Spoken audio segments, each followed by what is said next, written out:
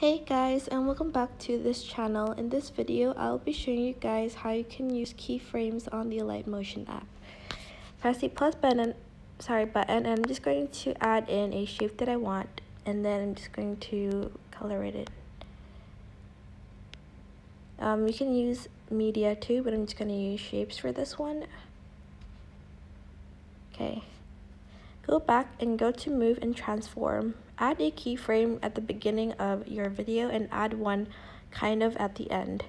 Swipe here to move the keyframe where you want it to be, like where you want the shape to be at the end of the keyframe. So for instance over here, and as you can see it's going to move there. And that is basically it. I hope this tutorial was helpful for you guys.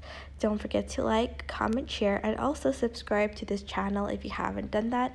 If you have any questions, just leave it in the comment section down below and I will try my best to answer them all.